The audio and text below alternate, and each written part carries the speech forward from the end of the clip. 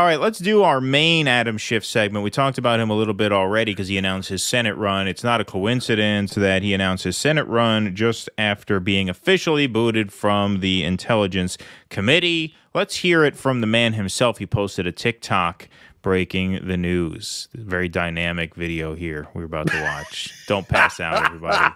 Ladies, don't swoon. Be careful not to swoon.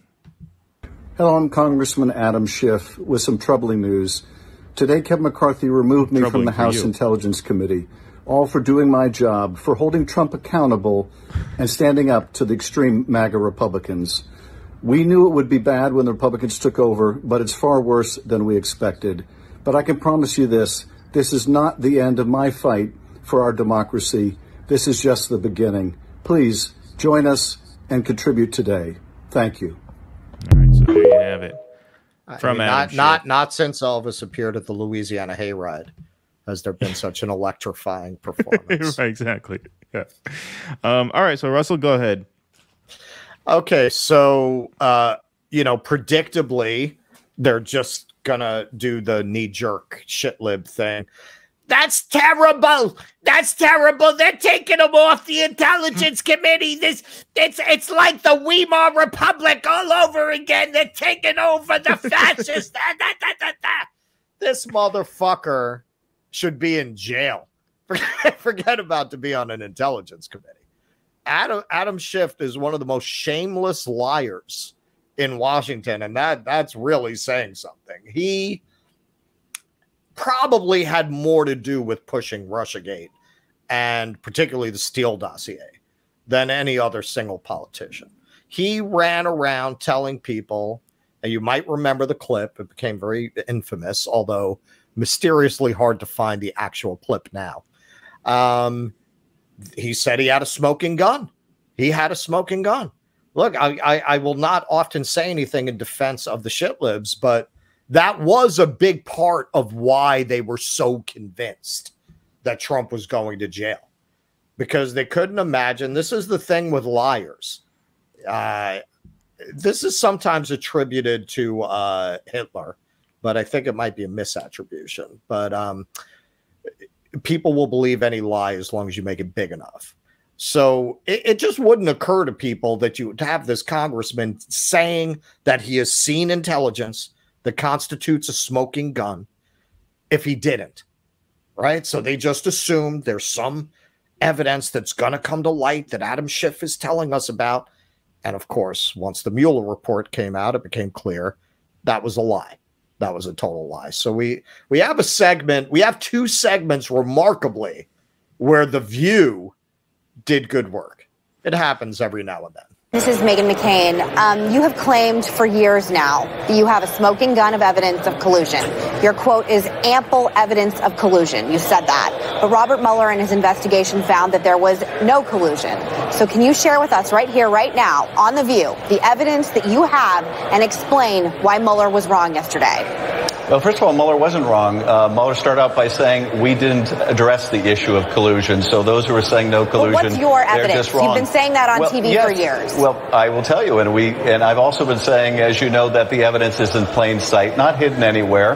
And we went through that evidence. Yeah, that's not the Russians offered dirt on Hillary Clinton. Okay, well, first of all, even if that is what you said, where is it? But she's asking you for it. Right. No, I know it's not, but I'm just saying she's asking you for it. Well, this is what he tried to do. He tried to do a semantic trick. Right. Claiming he wasn't claiming secret knowledge. Right.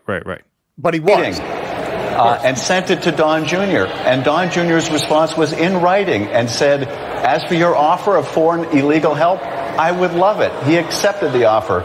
They set up a overt act in furtherance of that, the secret meeting at Trump Tower, and they lied about it. You have an offer of illegal help. You have the acceptance of that offer. You have an overt act in furtherance of that conspiracy. That is, I think, by any rational American's expectation, the personification of collusion. Now, Bob Mueller had a different question he needed to analyze, which is, can I prove each of the elements of the crime of conspiracy beyond a reasonable doubt? And as you know, well before the Mueller report, I was pointing out to the public, there's a difference between what we understand as collusion and whether you can prove all the elements of crime. So would you consider yesterday a big win for Democrats? Would you consider yesterday a big win for Democrats? You know, I would consider it a win for the American people that they got to hear from the person who did the investigation. They got to hear, unfiltered by anybody else, what he found. You know, for the former director of the FBI and the special counsel to say, effectively, the president acted immorally, unethically, unpatriotically, and likely in a criminal fashion, the American people needed to hear. If you're measuring whether this is a success in terms of whether it brings us closer to impeachment or not, that was not my object with wanting him to come in. Oh, no, my object was... Of course not. He's what they call in the business a slippery son of a bitch. Yeah. Okay. So to fill in a little bit, we have a second view clip that's also very good. Okay. So Devin Nunes, who was the Republican chairman of the House Intelligence Committee, he did an investigation into the Steele dossier, into the role that it played in going to the FISA courts and getting warrants to surveil Carter Page. And his memo, which was released in, I believe it was 2018, made a lot of damning accusations saying, you know, the FBI really misrepresented the origin of this, of the Steele dossier. They didn't reveal that it was produced for Hillary Clinton's campaign by Fusion GPS working for Hillary Clinton's campaign. They used a Yahoo article that used as a source the Steele dossier to prove the validity of the Steele dossier. And, you know, the Democrats denied all this. Oh, crazy Republican right-winger. And then finally in 2019, the Inspector General, Michael Horowitz, vindicated the Nunes memo. But what was even more damning is in 2020, in May, the transcripts of the internal investigations and meetings of the House Intelligence Committee came out. And it turned out Adam Schiff knew the entire time that all of these accusations of collusion were bullshit. That he was told by witnesses under oath. He was told by the FBI under oath that there was no evidence at the same exact time that he was out there making these claims. So now this is something that got almost no coverage in the United States. Steele wound up being sued for libel by some of the subjects of the Steele dossier, and he lost in England. Now you want to see the corporate media black out on uncomfortable truths in action. You go try to find American reporting on that story. You try to find reporting on that non-right wing reporting on that story. So they caught up with Schiff in 2021, bringing up his role in legitimizing and promoting the Steele dossier. And once again, he gives a wonderful answer. So I want to ask you about something that's in the news a lot right now. You've been really prolific over the past few years being the head of the Intel Committee, and you defended, promoted, you even read into the congressional record the Steele dossier. And we know last week the main source of the dossier was indicted by the FBI for lying about most of the key claims in that dossier. Do you have any reflections on your role in promoting this to the American people? Well, first of all, whoever lied to the FBI or lied to Christopher Steele should be prosecuted, and they are. And unlike in the Trump administration, if they're convicted, they should go to jail, not be pardoned. So Donald Trump pardoned Roger Stone for lying. He pardoned Michael Flynn for lying. Notice the level of weaselry right there. How I mean, this is what they always do that. Well, that's what they're trying to do with the classified documents. Right off the subject. All of a sudden, we're talking about Roger Stone. 10 seconds in, right? They should go to jail.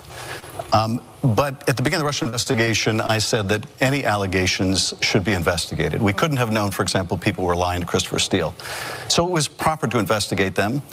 And let's not forget what we learned in that investigation. We learned that the Trump campaign chairman, Paul Manafort, was giving internal polling data, campaign polling data to Russian intelligence while Russian intelligence was helping the Trump campaign. And to be clear, he was fired halfway through the campaign. Well, he may have been fired, but the effort to get Russian help continued, and even beyond the effort to get Russian help, but you the made president help also spread Russian sought to get disinformation yourself for years by promoting this. I think that's what Republicans and what people who entrusted you as the Intel Committee chair are so confused about your culpability in all of this. Well, I completely disagree with your premise. Okay, well, her premise is 100% right, and this ties into the previous video.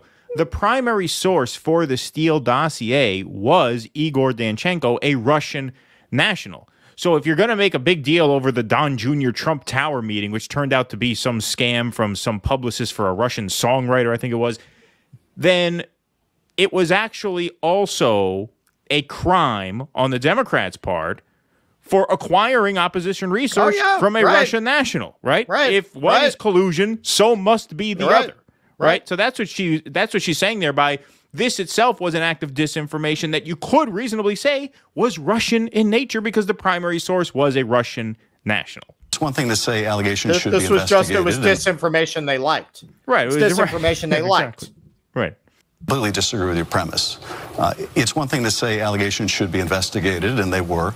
It's another to say that we should have foreseen in advance that some people were lying to Christopher Steele, which is impossible, of course, to do.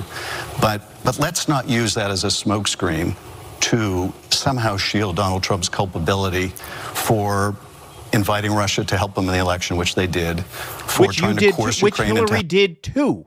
Which Hillary did too. That's how you got the dossier in the first place. I mean, it's just such utter nonsense. Helping him in the next election, which he did, into inciting an insurrection, which he did. None of that is undercut. None of that serious misconduct is in any way diminished by the fact that people lied to Christopher Steele. No, I think just your credibility is. Well, you go. That was good. That was good. That is a rare props I will give to the ladies of The View. So, yes, do the Republicans have their own biases? And sure, yes, sure, fine. That guy, legitimately, if anyone has ever deserved to be kicked off the Intelligence Committee, it's Adam Schiff. He has absolutely no business being on the Intelligence Committee, given the evidence of using that position to spread information that he knew was false for political ends. Please clap.